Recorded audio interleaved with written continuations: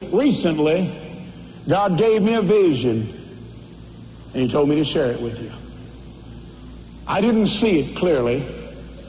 I saw it in a shadow.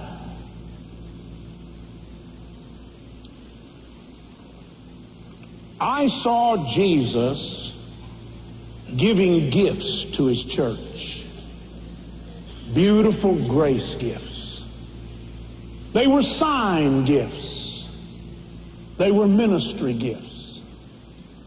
And as He gave these beautiful gifts to the church, I saw a great part of the church standing over to the side, ridiculing the gifts, mocking them, making fun of them, belittling them.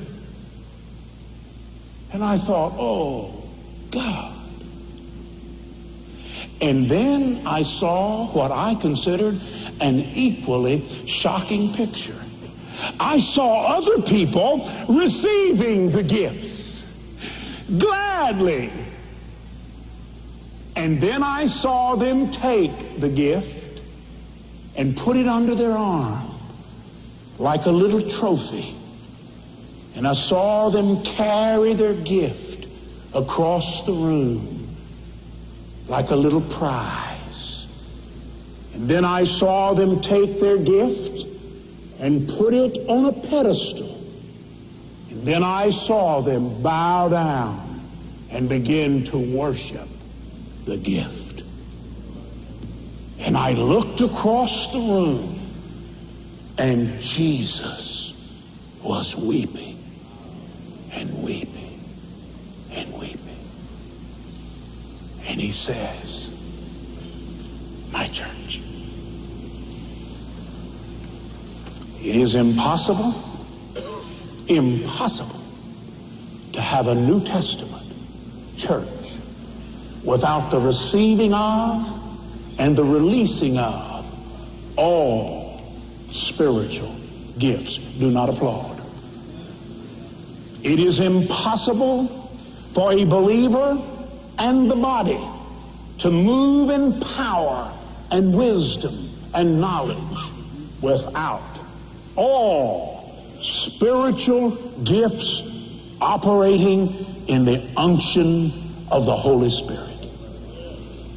It is also equally impossible for spiritual gifts to operate with idolatry toward those gifts. Much of the church today worships the gift of preaching. If a man can preach, the people follow him. They go after the gift. That's been one of the greatest sins of idolatry among the people I've ministered to in the circles I've ministered. They idolize preaching. Many have gone after the gift of teaching with notebooks and recorders and all paraphernalia. They go after teaching.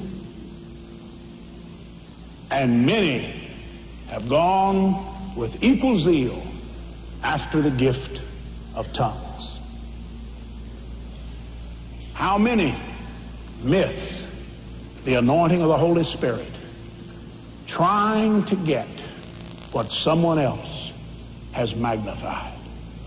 I do not find in my Bible the command to seek gifts. Desire them? Yes. Need them? Receive them? Absolutely. Seek them? No. Seek the Lord. Pursue love. Pursue God. And He gives gifts. How many live in absolute disappointment because they've been trained to go after what someone else has rather than what the Spirit does?